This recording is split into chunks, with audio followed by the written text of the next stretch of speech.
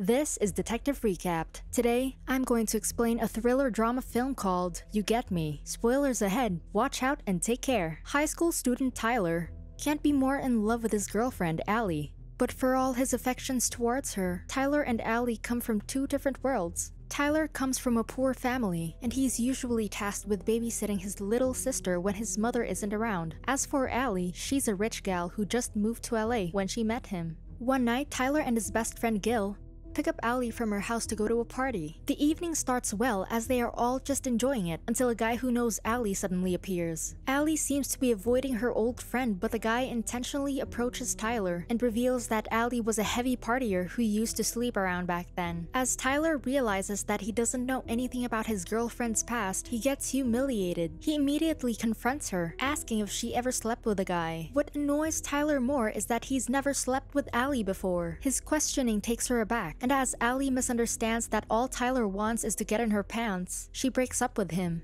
Tyler leaves the party, and he soon runs into an enticing girl named Holly. Holly invites him for a drive, and they end up partying and making out. The next morning, he wakes up in a huge house. Upon exiting the bedroom, he finds Holly looking at some Polaroid photos she took. Tyler spends the rest of the day with Holly, as though he's already forgotten about Allie. She shares that her father has passed away, and since her stepmother travels a lot, she's mostly left alone in the house. That night, the two of them make out again, but much to Holly's disappointment, Tyler refuses to stay over as his parents must be worried about him. He leaves, but not before telling Holly that the time he spent with her is special. With all that said and done, the moment Tyler gets home, he immediately texts Allie to talk. Come next morning, he meets her outside her house, and Allie apologizes for not telling him about her past. She explains that she didn't tell him about it since she was worried that he'd get weirded out. After admitting that they still love each other, the two make up and promise not to keep secrets anymore. Though Tyler agrees, he knows all too well that he'd broken the promise before he even made it. Still, he keeps Holly a secret out of fear that telling Allie about her will jeopardize their relationship. Time passes, and on the first day of school, Tyler sees a girl who resembles Holly while he's kissing his girlfriend. And much to his disappointment, his suspicion is confirmed when Holly is introduced as a new student in his class. Tyler can't keep a straight face as she sits beside him, telling him that her stepmother decided to stay in the area permanently. So now, Holly wanted to surprise him by transferring to his school. Of course, her sentiments do nothing to put Tyler at ease, and instead, he just asks her to keep what happened between them a secret. Looking like it's no big deal, Holly agrees to his request without question. But when break time rolls around, Tyler grows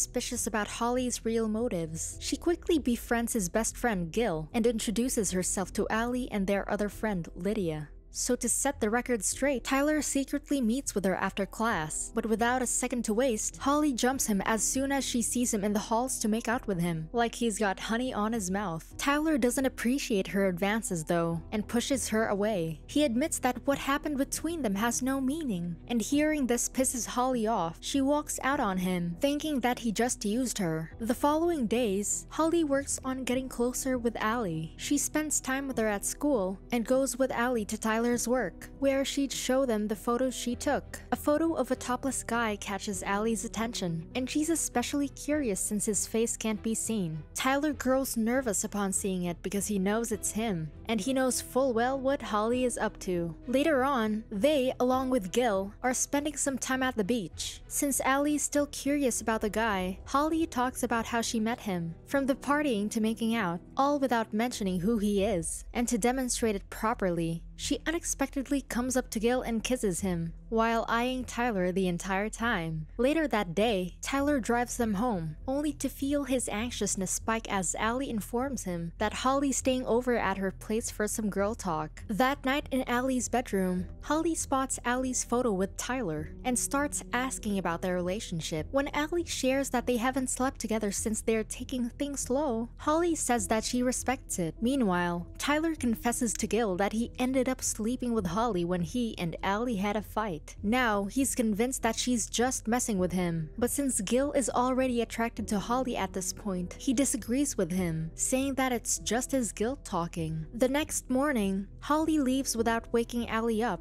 She goes straight to Tyler's house while she's wearing Allie's clothes, surprising him. He freaks out even more when Holly starts saying that she told Allie the truth, but she quickly admits that she's just lying, saying that Tyler is not the only one who can lie. At school, Tyler overhears Holly's stepmother asking a teacher about her behavior. As she's leaving, Tyler approaches her to inquire how Holly is coping with the new environment, which is a subtle way of probing at the girl's true intentions. While the woman is telling him that Holly's a good girl, Tyler suddenly cuts her off, saying that she can be quite obsessive.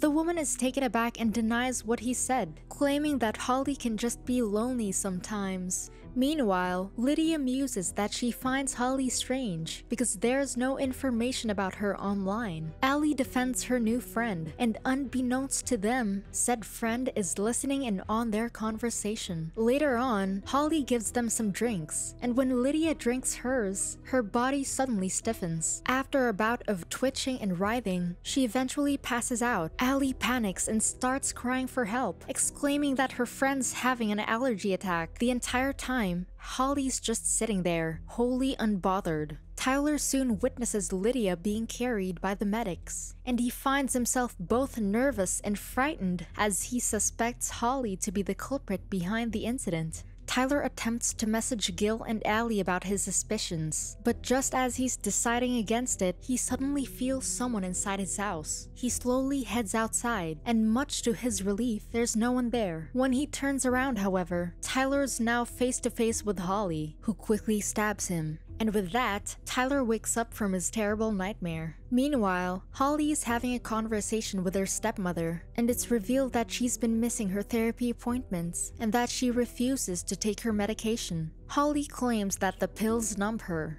and she even threatens that she'll die if she can't feel love. The extent of her obsession with Tyler also unravels through his photos, that she's all but enshrined him within her house. At school, Tyler's in for the shock of his life when Allie informs him that Holly's pregnant, and since the guy responsible is missing in action, she needs to be there for her. Sure enough, Allie's being a good friend to Holly and spends time with her. One time, while they're in the pool at Holly's place, Holly suddenly asks her what she's going to do if it were her and Tyler's baby. Allie answers that she doesn't know, and when she asks what Tyler's parents think about their relationship, Allie admits that she's never met his parents yet since they're always working. The following day at Tyler's place, he wakes up to the sound of his sister talking to someone. Of course, it's none other than Holly, and he's extremely irritated to see her trying to get close to his sister, and seeing that Holly's already successfully charmed the girl, he drags her out of the house. Finally confronting her, he outright tells Holly that he can't support her or the baby. Holly starts pleading with Tyler, telling him that all she wants is to be with him. She even claims that she knows Tyler loves her, and that Allie's just in the way. But Tyler pops her bubble right there, admitting harshly that Holly was just a mistake. Despite his rejection, Holly refuses to give up and tries to stop him from leaving. He accidentally elbows her, pushing her to the ground and infuriating the already scorned girl.